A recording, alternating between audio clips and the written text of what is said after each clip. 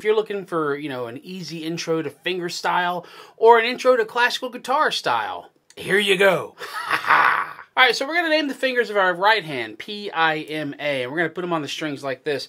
On the low E string, your thumb's going to go for all 3 of the bass strings. Right? And I-M-A is going to go on the G string, B string, and high E string. So we got this. Right? So all I'm doing when I play this is I'm changing the bass strings with my thumb, and I'm playing P-I-M-A-M-I. Just an upwards and downwards roll. So that first note is the bottom of an E minor chord. Alright, and then I let that go, and I take that finger up to the high E string to grab that little F sharp on the 2nd fret. Alright, and then I come down to a C.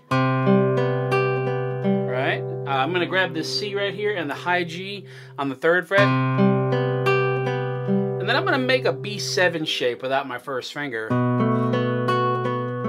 Alright, and it's just P-I-M-A-M-I. And every time I change those bass notes, it's the D string twice, D here, D again, down to the A string,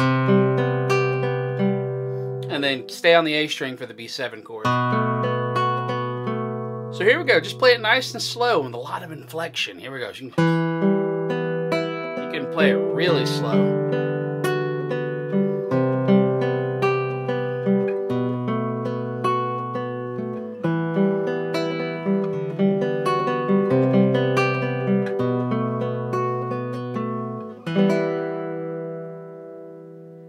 Alright, have some fun with this one, and keep on picking.